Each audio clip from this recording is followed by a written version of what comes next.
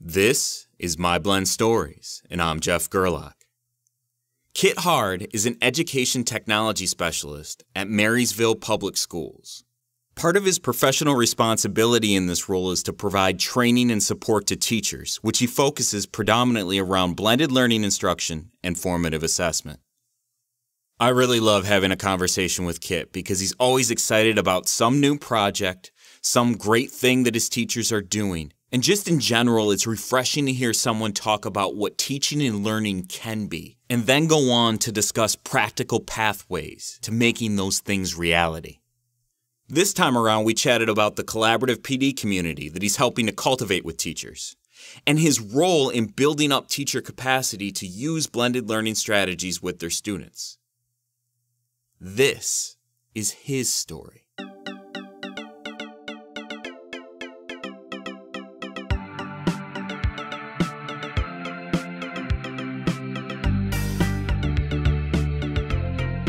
Hey, Jeff.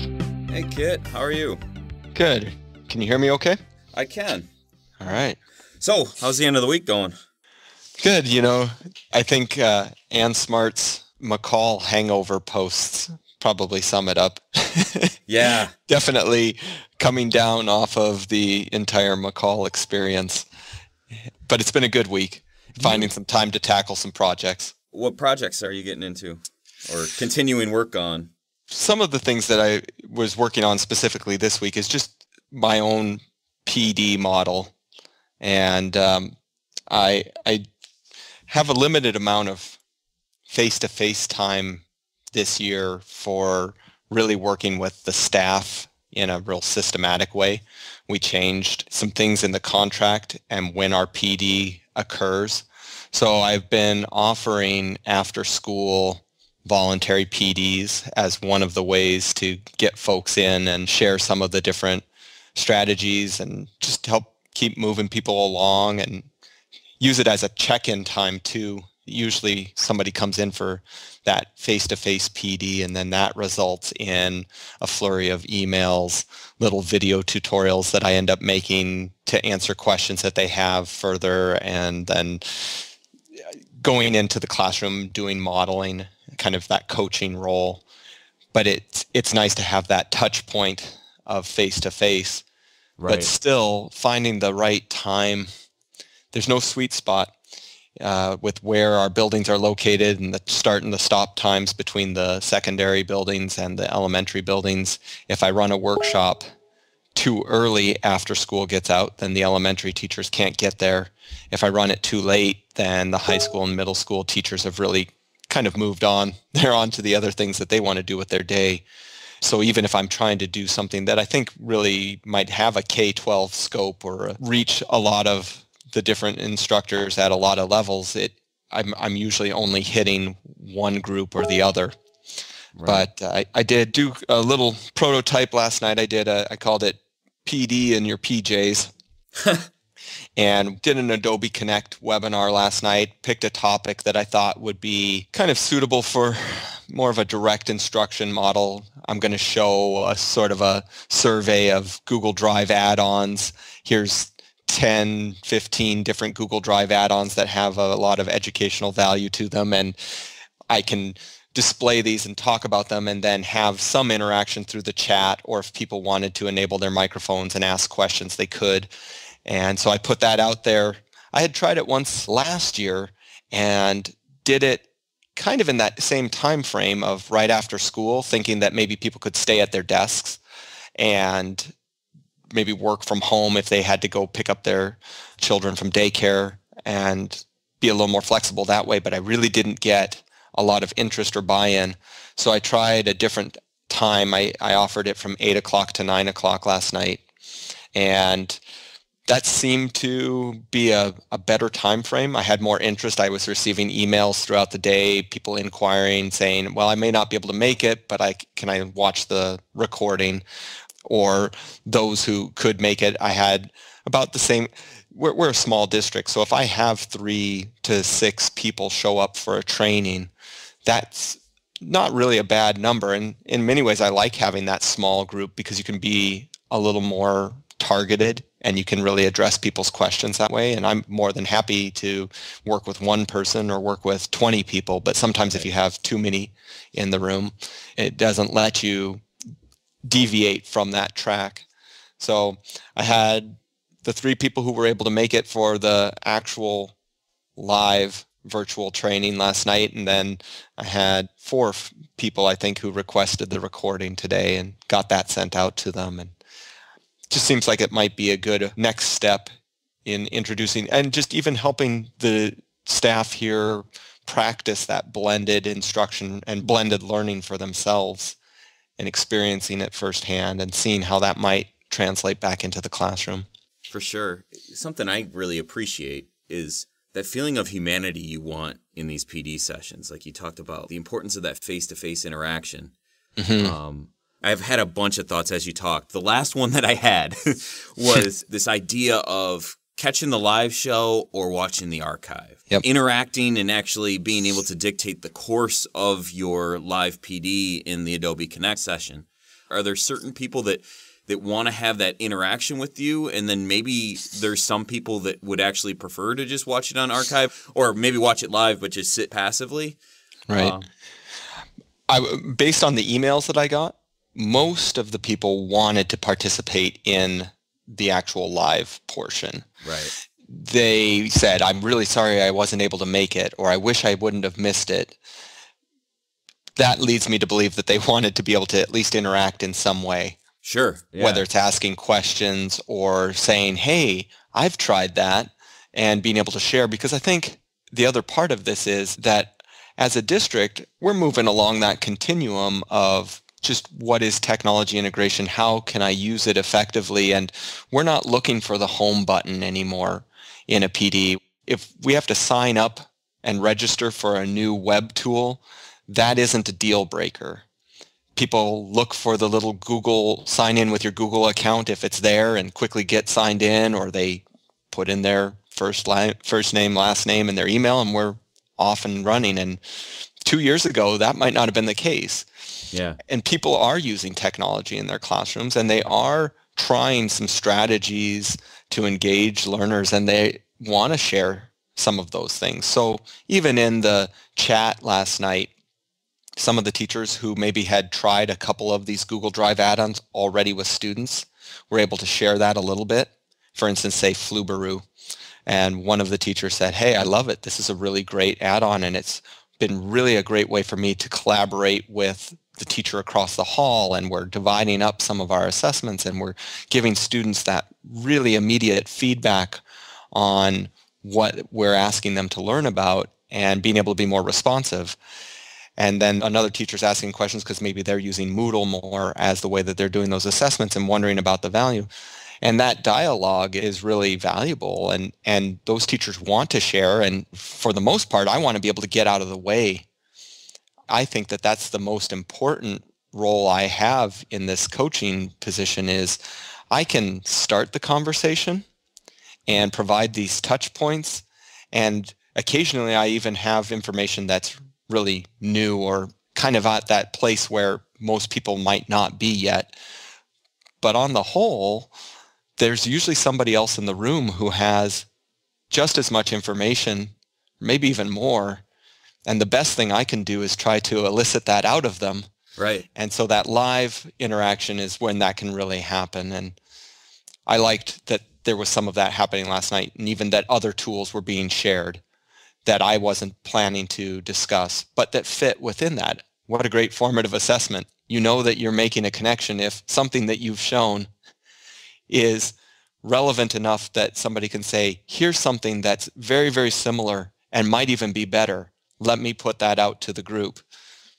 That's really cool. So you started off with, I don't even know what they call them now, the extensions for Right. apps, Drive, whatever, right? Did you have an assessment, formative or summative theme for the whole thing, or was it a couple of things you just wanted to share? This one was more of a smorgasbord. Gotcha. You know, welcome to the buffet of add-ons / extensions, and let me share some of the ones that seem to be surfacing and really just keep it in people's awareness that that list of applications is growing and changing, and that we're starting to be able to customize something like Google Drive a lot and make it even more personalized for students if it's the accessibility tools like Read and Write for Google, or the speech recognition tool, or if it's some of those annotation tools, ways of getting citations into your work or properly adding Creative Commons licensed work, etc. It's giving that toolbox and embedding the toolbox inside of this larger tool. I do most of my trainings around this focus of either blended instruction or formative assessment, and try to look at strategies and approaches first and then say, here's a tool that really could support it. Yeah, my perception was that it's kind of like you have these strategies that they could be used for, and you put forth like a thing that you found that could be effective for this. But I like how you don't get too obsessed with making sure that you have a variety of tools that do the same thing, because you're relying a lot on the teachers to like come in, see where your mind's going with this pedagogical purpose. You're attaching a tool that would be good just to give them a starting point so that you can – it's a practical example, right? Like a lot of times we struggle as leaders in blended or technology integration and stuff like that, wanting to take a content pedagogy first approach to design. I've been finding a lot lately that like you do need to model tools a little bit. Sure. We don't just have to say, okay, let's schedule a meeting where we only talk about what we're trying to do with formative assessments and not talk about tools yet. I think my thinking was very much like that. I think I've evolved lately to understand that it's like it's way more messy than that, and we can't like disconnect content and pedagogy from technology use. Like they ebb and flow with each other. Right. That whole TPAC model is really, you have to weave them through each other. Yeah, absolutely. Oh, I want to jump back to Flubaroo real quick. Where you said the teachers were collaborating on assessments, formative, summative, whatever, with Google Forms, and they were building them together. Yes. Were they aggregating student data from the same assessments that they were building, or were they having copies for each of them? It depends.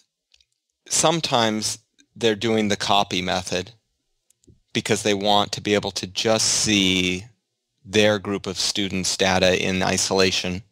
Right. Be able to look and say, okay, about 60% of the class really could use a reteach around this idea. The example is a school that's, again, fairly small, 2 teachers in a grade level. So they share those results with each other, even if they do the copy method. But then there are certain assessments where they just let the data kind of merge together between the 2 groups and kind of look at it as an entire grade. Right.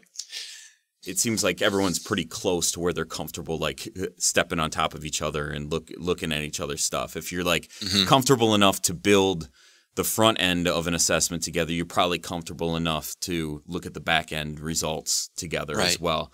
But in certain situations, in certain cultures, it might be like you need to have that copy because there's a veil that we have to put up a little bit in order to I mean, it would just be all personalities and everything at that point. But as we're talking, I was thinking, man, because I used to use Flubaroo all the time in the classroom, and I've recommended it to teachers that want to use forms for an assessment piece, right? I think it's really powerful. And when you have GAF accounts turned on, a lot of times it collects the student information data itself, whereas if you're doing it with a standard Drive account and having, students use their own personal Gmails and everything, you really have to lay out the forms to say name, hour, whatever, like the identifiers, email address so that I can email it back out to you and everything like that.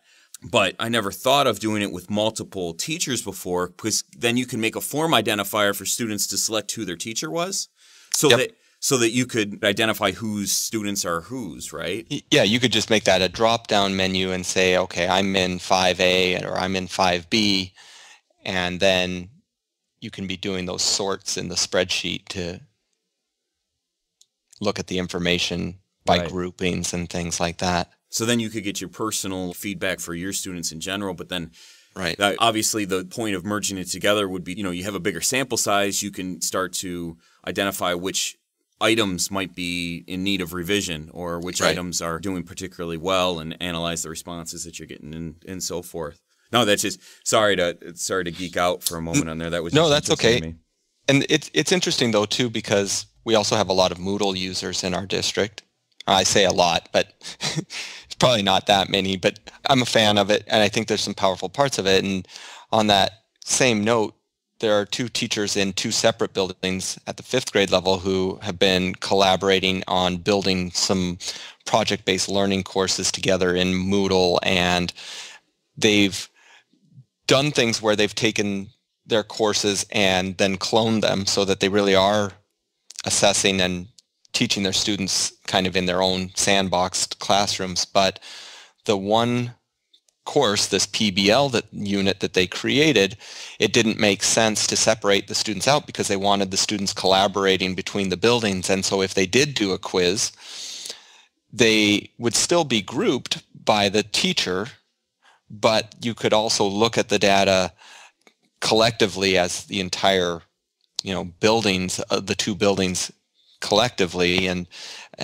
probably see a little bit more if it's not just a matter of this group of students struggled, but that maybe the problem itself, the question itself, needed some revision or tweaking and those kinds of things. So it really kind of speaks to that idea of just when is it valuable to find those ways to merge the data, and how do you do that? And then also kind of honoring the fact that to a large degree, teachers want to be able to just work with those students that are near and dear to their hearts and get right down to it, and let's fix this, or let's celebrate the successes, and then let's keep going.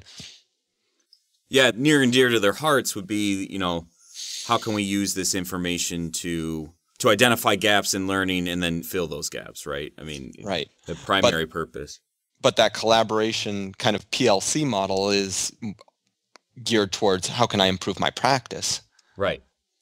So not just improving student learning, but also improving my own instructional practice and using those platforms to kind of figure out where those tweaks could be implemented.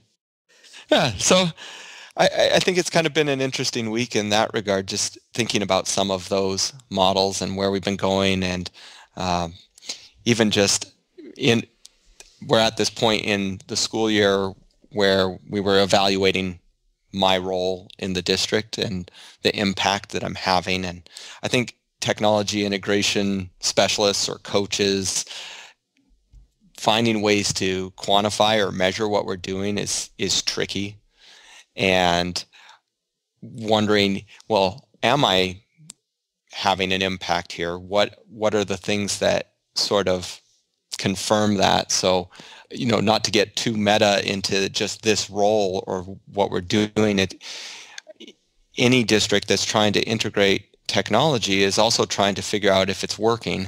Right. Whether you have somebody who can coach it or it's just the teachers who are trying to do it. And because we're somewhat overly focused sometimes on the summative results of these big standardized tests as the way, it's not always easy to just kind of draw a straight line.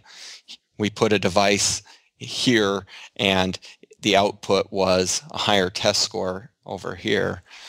If we use TPAC as that model, all these factors, and those are just like 3 leading factors, right? Like you start unpacking.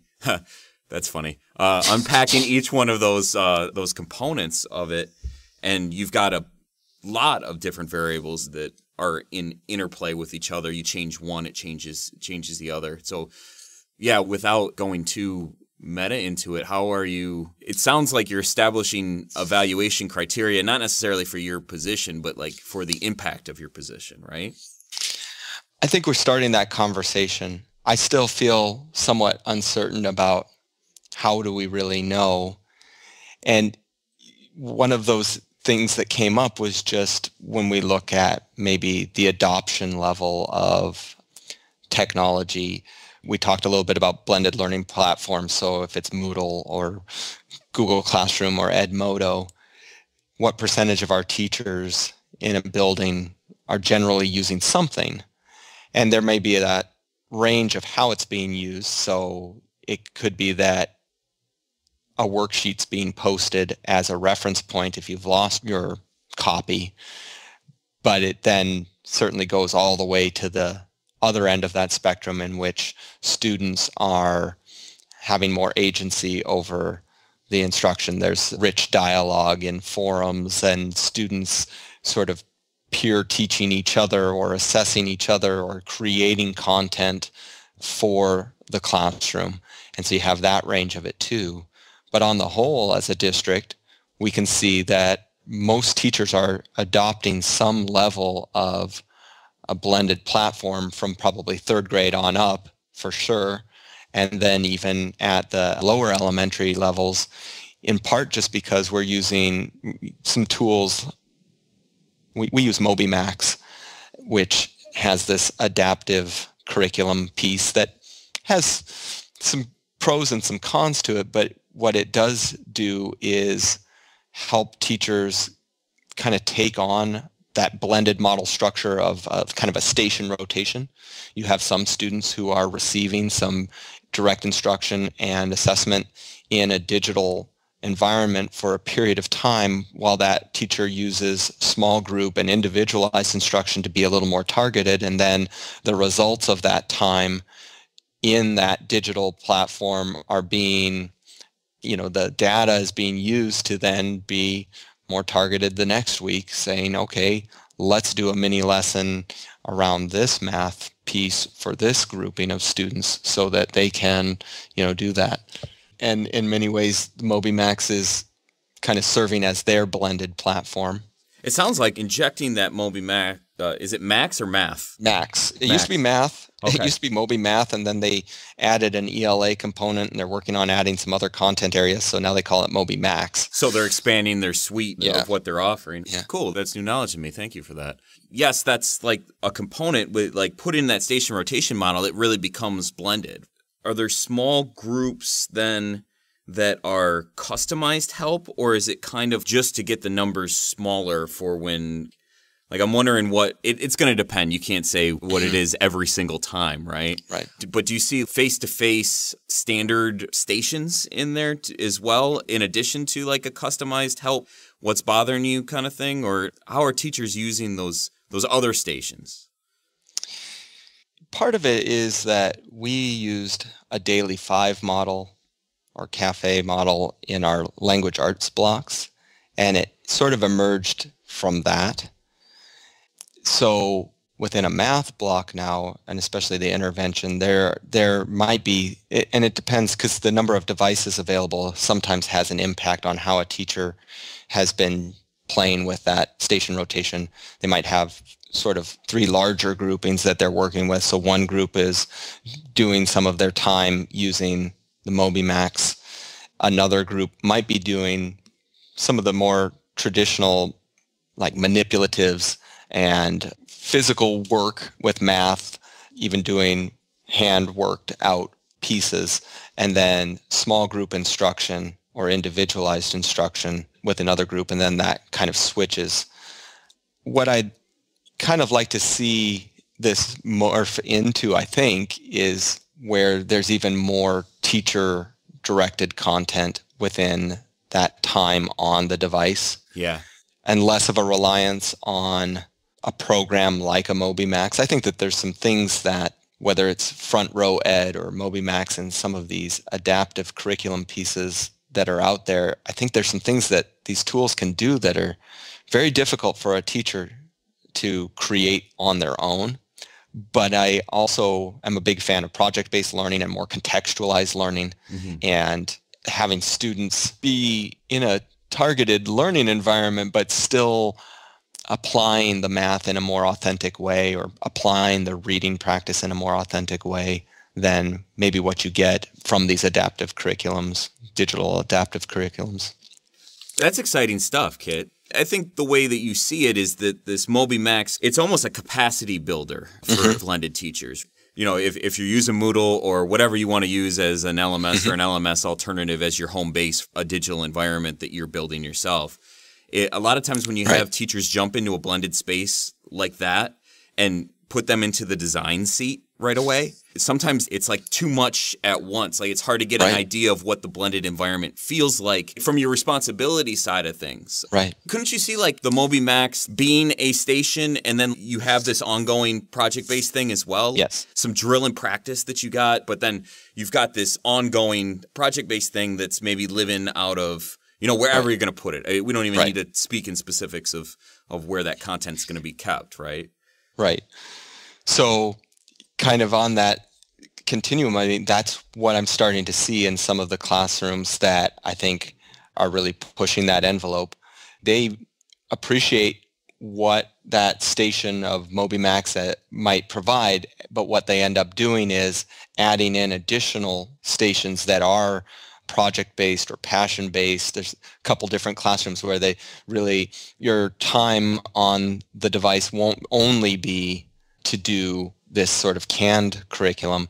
And I had a teacher complain, and it was a great complaint to have. It's basically, we're one-to-one in our 5th grade through 12th grade, but we're not one-to-one at our lower elementary.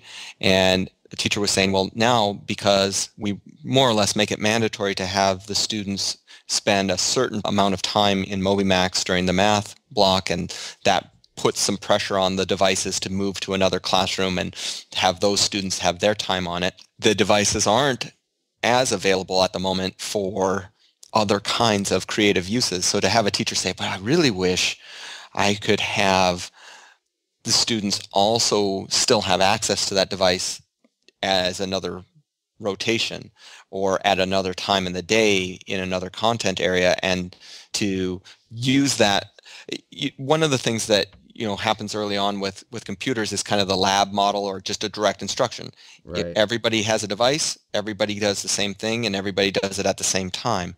And this has sort of forced us to view the technology as something that happens here for a little bit for a smaller group, but everybody eventually makes their way through, and when they get there, there's a piece that is somewhat tailored to them.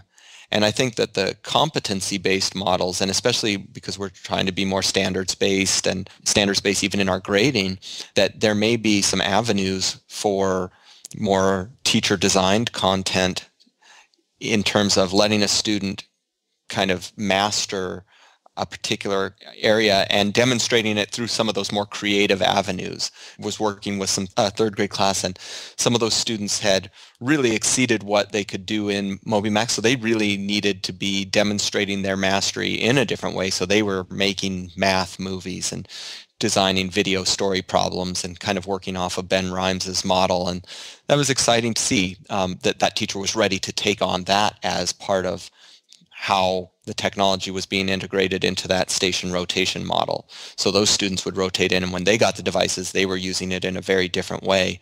But it was really for the benefit of that community, because those videos then were for the other students. Right. And so it feeds back in to what that's doing.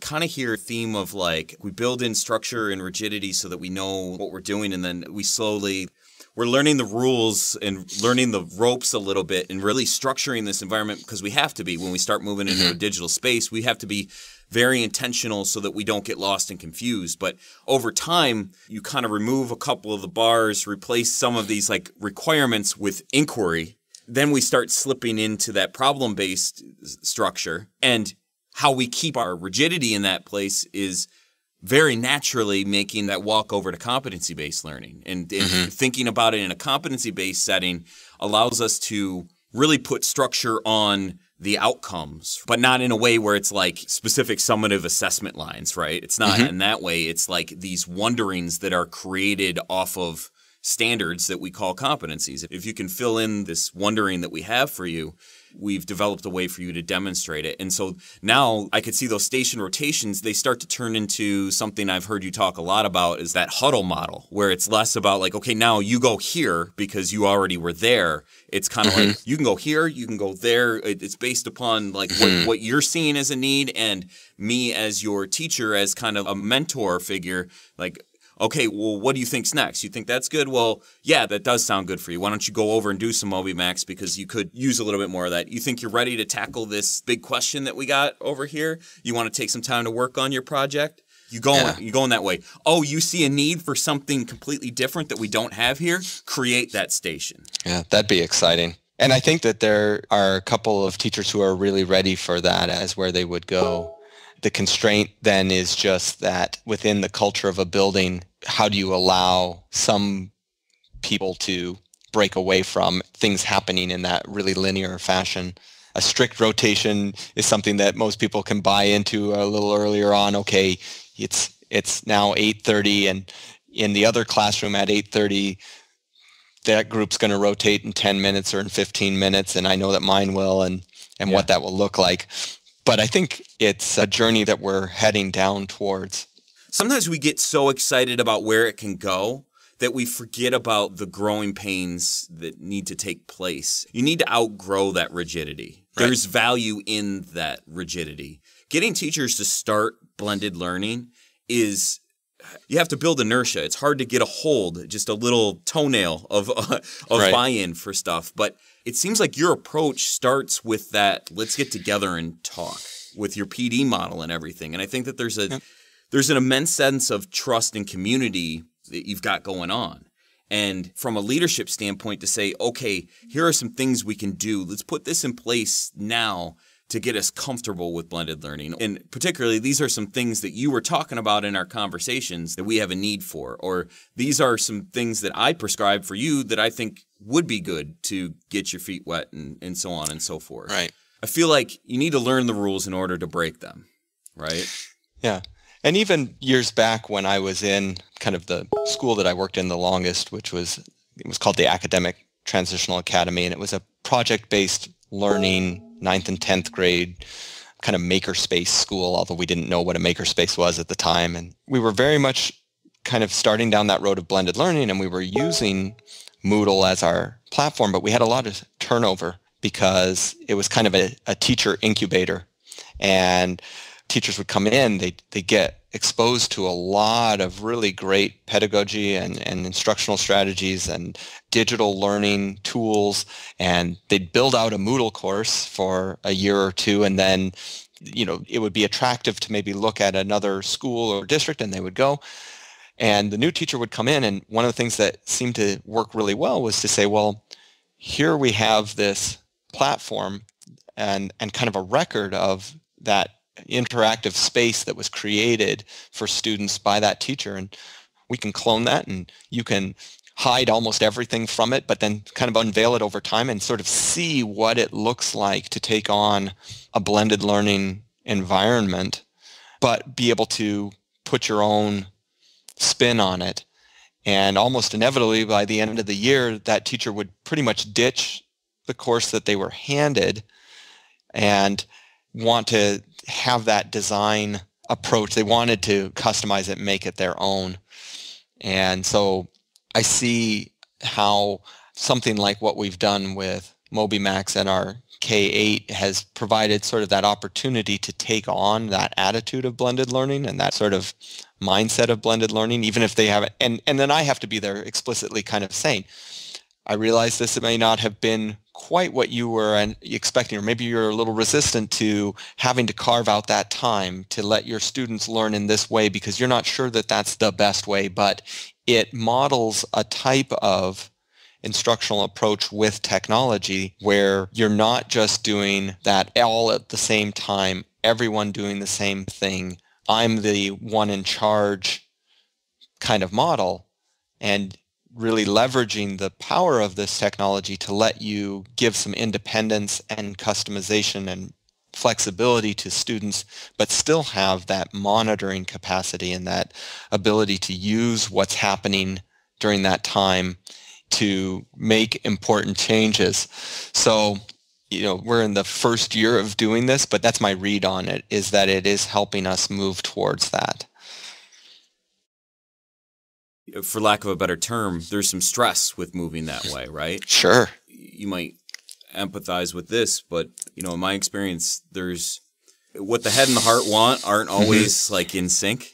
I work with teachers that very much want to allow students to have more control. And like teachers really do understand that. Like it's like it's a good thing, but then it's like you put it into practice and the wheels get in motion and it doesn't feel right. Right? So like your head knows that your planning towards it was right, but like we get into this and I feel like I'm not doing anything and I freak out and I just want to do a mini lecture real quick. You know, like I want to get everyone together and make sure everyone's on the same page and everyone's good, right? Yep. And it's not a bad thing. It's just like when you try to be less teacher-centered in your design, you don't always realize how much your feedback to yourself is ingrained in you actually doing things. And I don't know if you've experienced some of that or you can elaborate, because that's kind of what you were talking about there, right? How do you massage that situation to kind of bring the head and heart together? Oh, it's challenging because I think some of the variables right now in getting the head and the heart to be in agreement, like evaluations or test scores and things like that, sometimes suck the oxygen out of the room when you're trying to have those conversations because you need that room for failure. You need to be able to iterate and change and sometimes step back for a little bit and go to those practices that maybe just felt like they worked in the past, something that maybe is still a little more teacher-centered, and to be able to say that that's okay.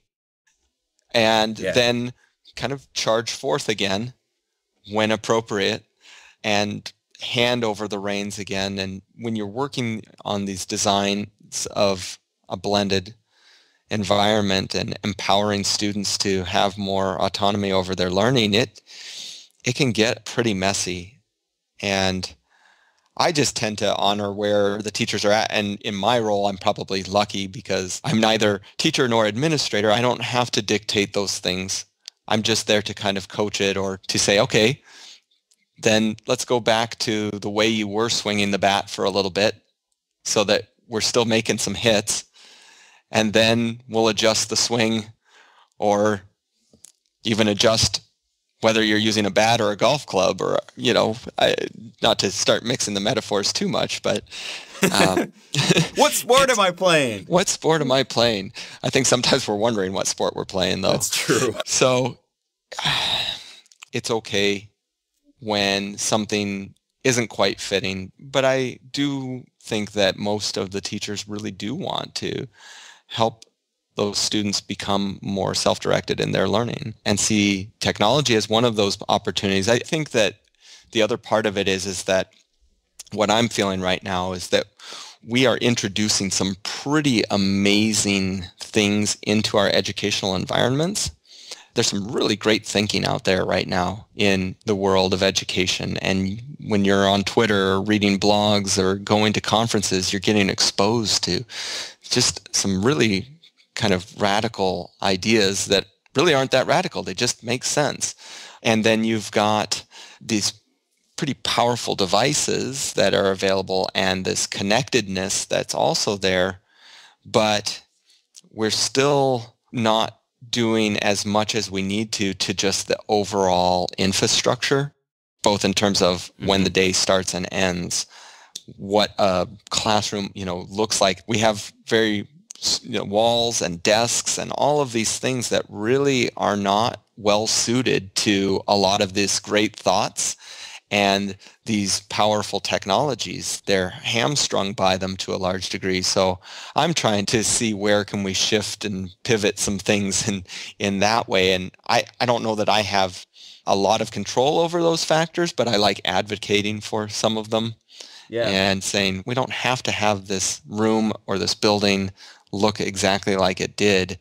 And it's not just a visual thing either. It's a, structurally in terms of time and other kinds of, whether a student has to be in their seat or out of their seat or in a room or out of their room and location and those kinds of things that we could be playing around with a little bit more. I always take it from the perspective of these classrooms that we're in are a war era industrial design. They are really functionally designed well for the type of learning that took place for half a century. Dissemination of knowledge, sit and get instruction. I mean, that's the reason why you have chalkboards, whiteboards, smart boards. They all serve the same function in the front of the classroom. All desks traditionally facing towards the center of learning, right? And it's like, if we look at it from that perspective, because a lot of people say the furniture and the building and everything shouldn't matter. You can encourage whatever kind of thought you want. And to a certain extent, I would say that's mostly right. Ideas are fluid, and ideas can overcome a lot of obstacles if you believe enough in them to make them work. But if we're gonna exist in this environment, once upon a time, a lot of thought was given to designing classrooms in that manner. When you design new classrooms today exactly like that, it's not a lot of thought to the actual learning anymore as it once was. It's a lot of thought to, this is what a classroom looks like. So it becomes just like we're producing stuff from a paradigm that no longer fits. These hulking buildings that were built in the 50s, 60s, 70s that we're in, or even, up into the 90s, 2000s, they're not going away. We're not going to say, we're doing competency-based learning, let's demolish this building that we built 7 years ago, right?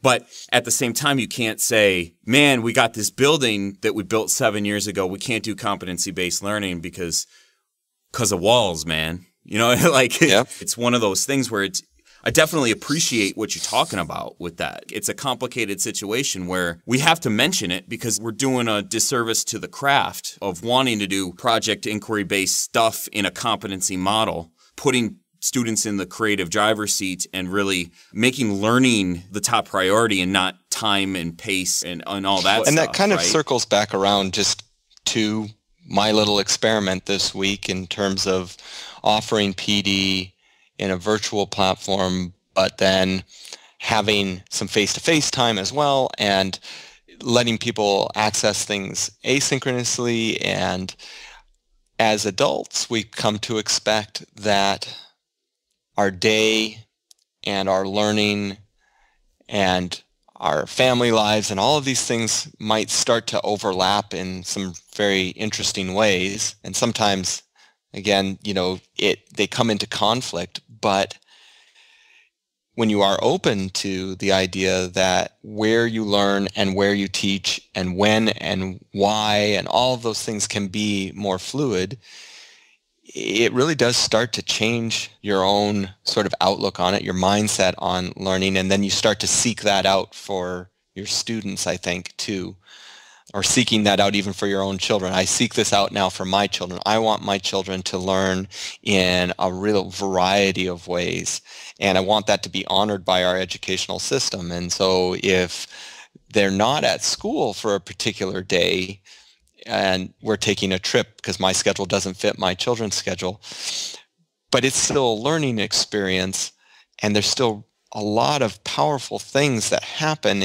during that time. How does that all start to kind of converge and not necessarily result in anxiety for the educational system in that period of time where the learning wasn't being inserted, the week of April 5th, there was a certain learning that was supposed to happen during that time. And if it didn't happen during that time, when we get to the point where we measure it, we're going to be in trouble.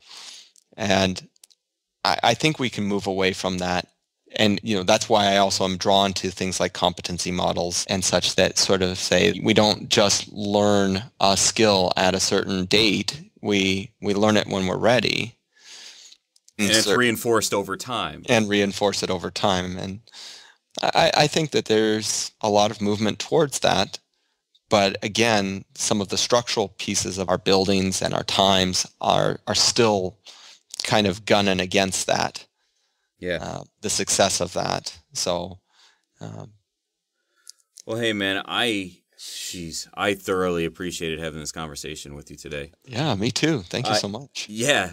I wanna thank you. You're an extremely humble guy and represent a lot of what is good in education. Whenever I talk to you, you always want to deflect the great work that's being done onto your teachers, and rightly so. They're the ones that are bringing it to life, right? Mm-hmm. So I wanted to thank you in a way that I think you could appreciate. I want to thank you for giving an opportunity to these teachers that you work with to find themselves in blended spaces, to be a support mechanism for them to figure it out in a way that it's going to be unique to them so that they have 100% ownership in it. And thank you for modeling the way that you structure your PD is the way that blended instruction should be. It's messy, it's complicated, but it should be focused on people and learning.